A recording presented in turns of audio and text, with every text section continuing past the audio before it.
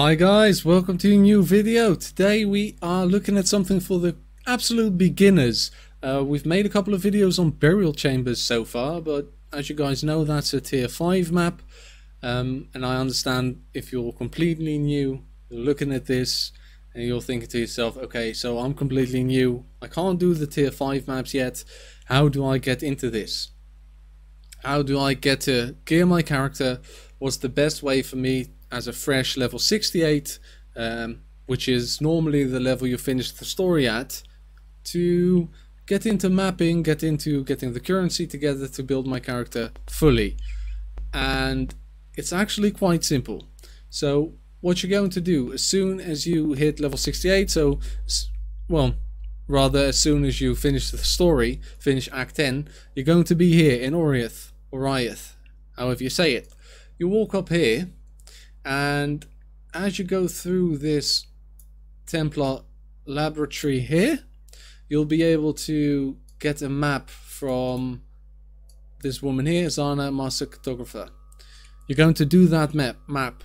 This will give you access to maps. So that's just very simple.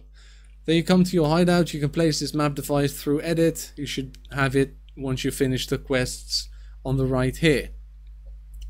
What I recommend you do as soon as you get this done is either talk to a friend, talk to someone else, or just buy 3 glacier maps and you'll have 3 alchemy orbs. Trust me on this one, you'll most definitely have a couple of chaos orbs just from leveling. Maybe you won't have enough, maybe you don't have your character build up at all, and I do recommend you first watch a video on how to gear your character. So what you would want is, 1, have decent damage for your level. That shouldn't be too difficult. Then number 2 should be get your resistances in order, so you need to be res capped or very close to it. And number 3, you would need to have 3 of these glacier maps. So for this you'll only need that. If you do not know how to build the character, there's loads of videos on YouTube, but if they are not clear for you, just let me know and I'll make sure to make a video on how to gear your first character for under 20, maybe even 15 chaos orbs, okay? If you do have your character set up, but you do not want to ask someone else, or you don't have the money or anyone to ask the glacier maps, make sure to add me in-game or join into the Discord in the little box down below. Join the stream and I'll be sure to give you a couple of glacier maps to get started. So what you're going to do is, first you're going to use the alchemy orb on the glacier map. Do that for all 3. Make sure there's no make sure that there is no reflect on these maps. Reflect elemental damage or reflect physical damage, because that will in most cases wreck you. Just activate the map and run the monolith. As you guys will be able to see, I run this fairly quickly.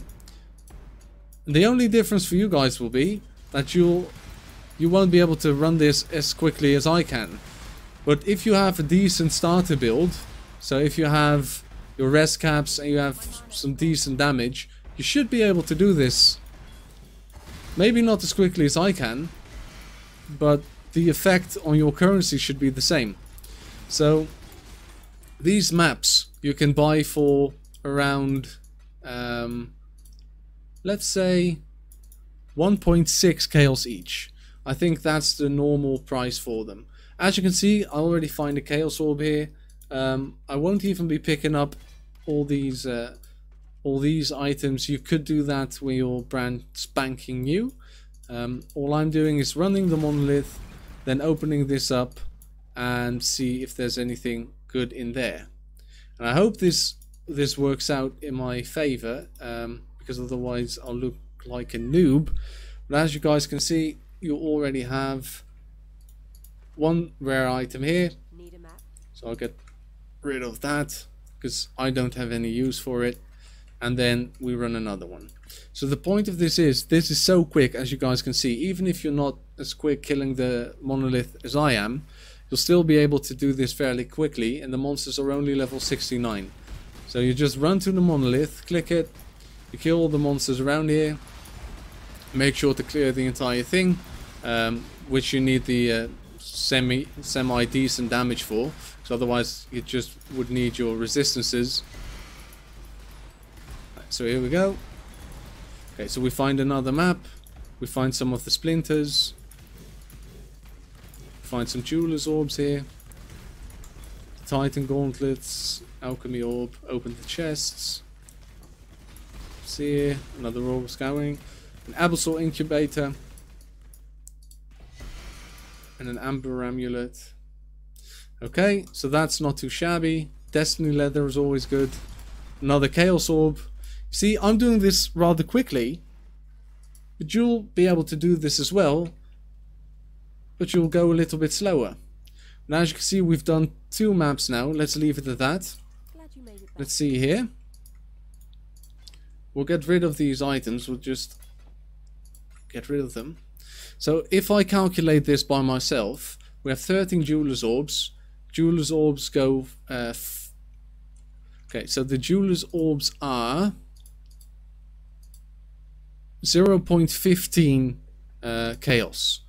So this is already 1.6 chaos. This is 3.6 chaos, just these 2 items. All these items over here are profit already, because we've only ran 2 maps, which at an average of 1.6 chaos each will cost us 3.2 chaos. So all this is already profit. And keep in mind, this is not lucky. We're not getting lucky here. We're not finding any of the items that we actually need. So I'll show you the sheet I've done. I've ran 100 of these maps, and I'll show you the profit, okay? Right, so here's the sheet. I'll make sure to link this in the description for you guys as well, so you can open it up yourself. As you can see here, the maps, we did 100. We ran them for 1.6 chaos each. We had to alch, of course. I got loads of blue ones. I had to use an orb of scouring on first. That's not too important. I'll leave this in the description down below for you guys to watch. But the point of this video is that we made 1113 chaos orbs just by running 100 maps. That's 6.5 exalts. Okay, 6.5 exalts. If we calculate that through the calculator, let's just say it's 1113 chaos between 100 maps. This means that we had an average, okay, an average profit per map of 11. Now, I'm not saying you'll be able to open up the entire monolith every time you do it. But even if you open up half, that will still be this divided by 2. Maybe even a bit more. 5.5 chaos per map. So as you can see, this was not very lucky at all. We got our alchemy orbs back. And now we saw incubator we can sell, regret, scouring, all these. We got 3 Maraketh splinters. The Maraketh splinters, if you get 100 of them, that's 130 chaos right there. It's just very nice profit. And since it's a map that's for... there we go. Since it's a map that's so low level, it's very easy to run and you can do it right where you level up. Now, as you guys know, I am a big fan of running the burial chambers, and as we speak, I'm running a test on 100 burial chambers again. I'm just trying to get more data to have a better average of what you can expect from running 100 burial chambers. It's a bit hard when you're level 68 to run the burial chambers efficiently. So what I do actually recommend you guys do is whenever you start, grab your maps, make sure to do some of these glacier maps. Maybe if you start with 3, you do the 3 you can, and once you do that, you sell all the items you get from it, you buy 5, then you buy 10. As soon as you're around 1 exalted orb, you'll be able to buy loads of good stuff. You'll be able to buy very nice armor, and you'll be able to get into the burial chambers to farm for your headhunter. I hope this was very clear for you guys. I hope you actually understand where I'm coming from, that it might be better to go for a bit easier map that's very easy to run. So keep in mind, you get your resistances, you get decent damage, you get 3 glacier maps, you just run the monoliths. If you don't want to just run the monoliths, it's okay to run the entire map, but the profit per hour is better if you only run the monoliths, in my opinion. So please let me know what you think of the video. I hope it helps you guys, and if it did, please leave a like and subscribe to the YouTube channel. Thank you very much.